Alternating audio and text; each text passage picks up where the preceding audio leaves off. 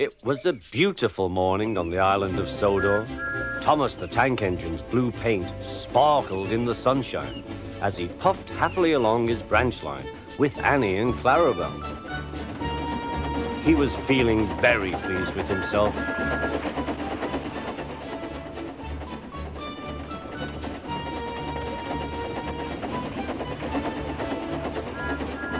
"Hello, Thomas," whistled Percy. "You look splendid."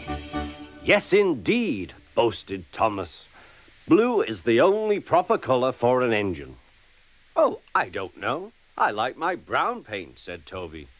"I've always been green. I wouldn't want to be any other colour either," added Percy.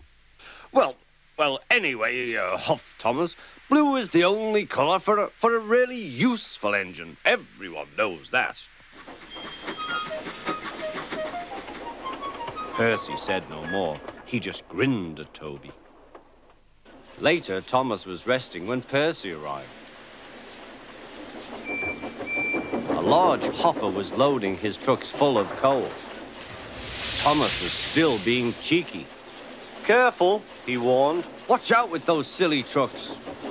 Go on, muttered the trucks. "And by the way," went on Thomas, "those buffers don't look very safe to me." The last load poured down. "Help! I'm choking!" cried Thomas. "Get me out!" Percy was worried, but he couldn't help laughing. Thomas's smart blue paint was covered in coal dust from smoke box to bunker. "Ha ha," chuckled Percy. "You don't look really useful now, Thomas. You look really disgraceful." "I'm not disgraceful," choked Thomas. "You did that on purpose. Get me out."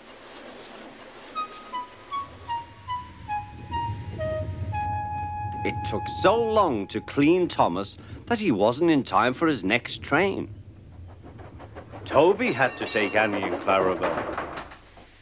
"Poor Thomas," whispered Annie to Clarabel. They were most upset.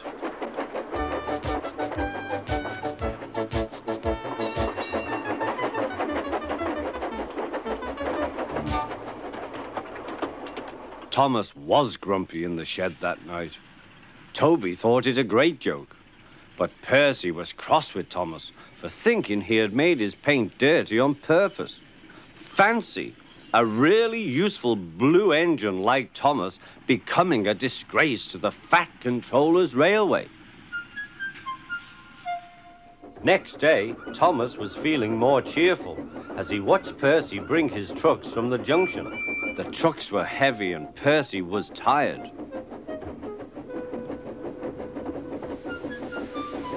"Have a drink," said his driver, "then you'll feel better." The water column stood at the end of the siding with the unsafe buffers.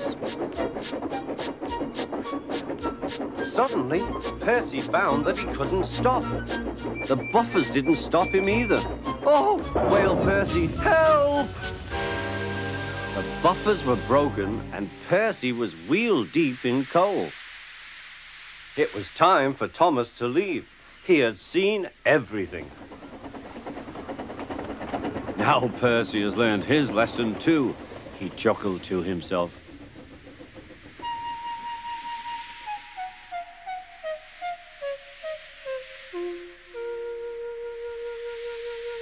That night, the two engines made up their quarrel.